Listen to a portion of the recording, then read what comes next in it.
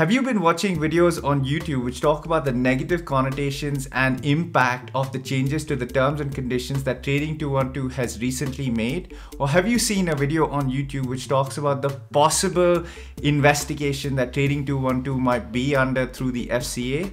Then you need to watch this video, because in this video I'm going to be talking about why I still think that Trading 212 is a solid company despite these negative videos which have been made and posted on YouTube, which are causing fear, uncertainty, and doubt with people like you who may be investing through Trading 212.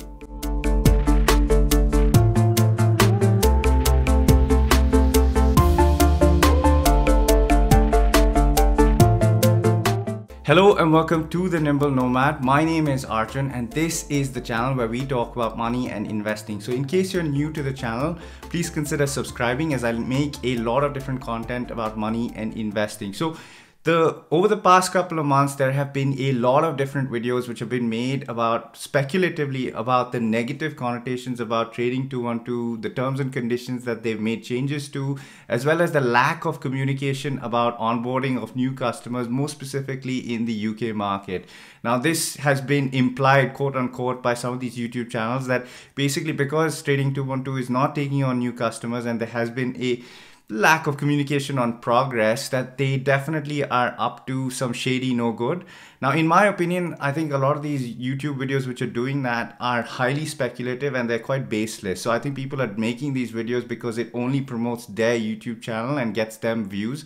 And I think that's a really unfair way of basically making content, right? Because you're creating fear, uncertainty, and doubt with people like me and you who have assets on Trading 212. So in this video, I actually want to talk about some of the counter arguments and more rationalized view on why I think Trading 212 is actually still a pretty solid company and a stable platform to invest, especially if you've got a lot of cash that you hold on one of their ISA accounts or invest accounts. So before I actually proceed with this video, I actually want to clarify two very simple things, and they actually set the context for a lot of the points that I'm going to talk about. One, actually, I am a customer of Trading 212. I did switch providers earlier this year in terms of the ISA contributions that I would be making for this tax year.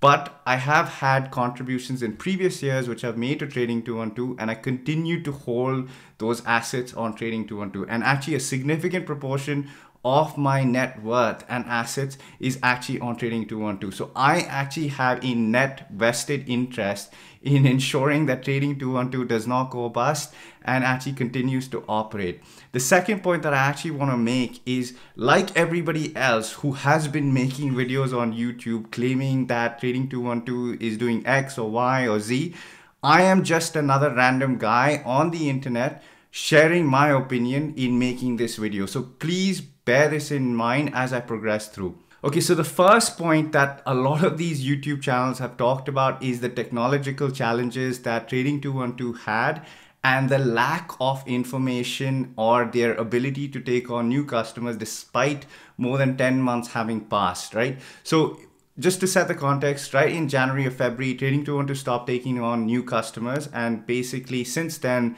they have not taken on any new customers in the UK. They have recently, over the last couple of months, opened up new customer registrations in the European markets, but the UK customer base continues to be stagnant from a new accounts perspective. Now, having said that, a lot of these channels are actually talking about how Trading 212 must be up to no good and there's something else going on in the background that they're not revealing to everybody else. And as customers, they absolutely demand to know what it is.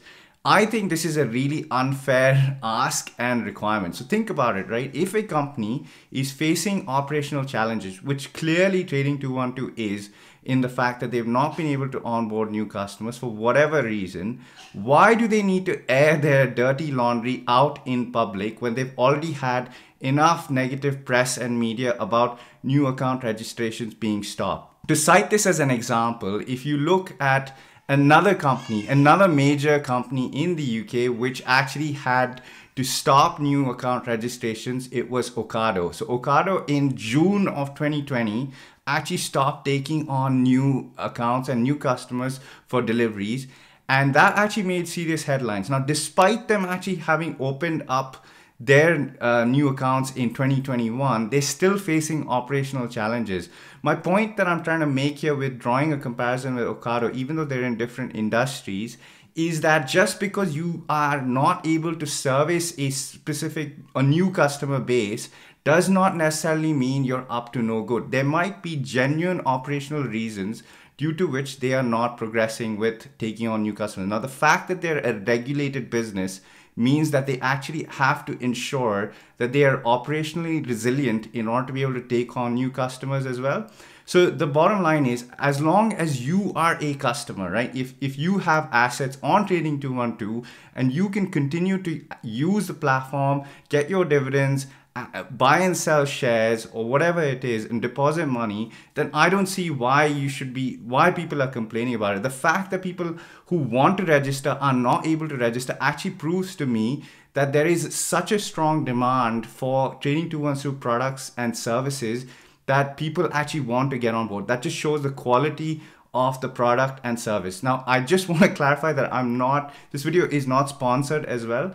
I'm just making this off of my own accord. Okay, so the second point that I really want to talk about is how Trading 212 might be potentially under the negative eye of the FCA. So there was a video which was recently made and published on YouTube which talked about because Trading 212's operations are primarily operating outside of the UK jurisdiction and out of Bulgaria, and they don't have material operations here in the UK, they basically have come under scrutiny through the FCA. Now, having done research for this video, I have not seen a single bit of published information either in the media or on the FCA's official website which actually talks about this, right? Which in all likelihood means that if at all they are being investigated, if that's the correct terminology, by the FCA, then it's probably an informal review that is being conducted. So yes, there are some data points to suggest that there have been some management changes in Trading 212's organization. So they've recruited a couple of directors in some very senior positions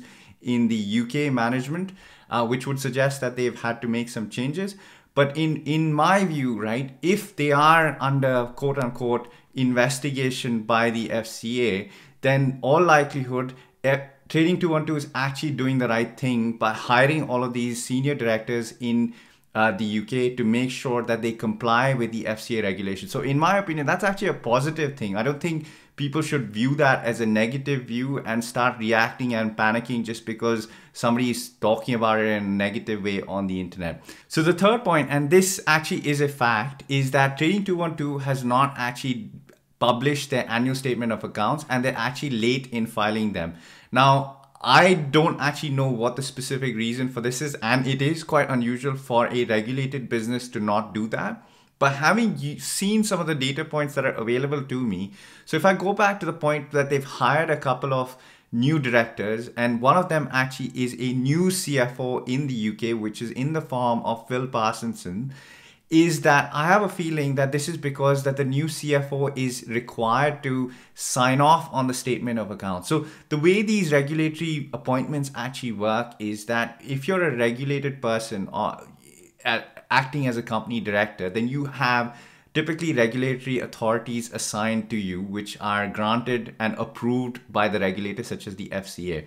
So if in this case, the statement of accounts, which is his regulatory authority, and he is the accountable person, then he will be the person that needs to sign off on it. Now, having said that, he literally joined in November. So I have a feeling that the delay in the publishing of the statement of accounts has something to do with his appointment. Now, people may say, well, he's already hired and he's been there now for nearly a month. Why has it not been published?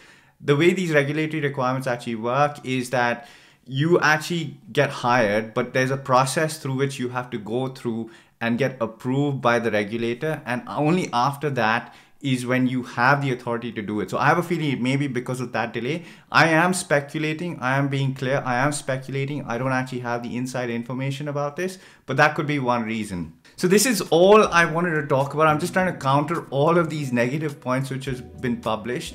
What I actually want to leave you with is, Do not let some random guys on the internet making videos about trading 212 or X, Y, and Z influence you in a negative way. Think through things on your own. Fact check them on your own independently rather than just go and blindly watch somebody's YouTube video. I hope this video helped you out. I was trying to be a bit more balanced in this. If it did, please smash that like button and don't forget to subscribe, and I'll see you in the next video. Goodbye.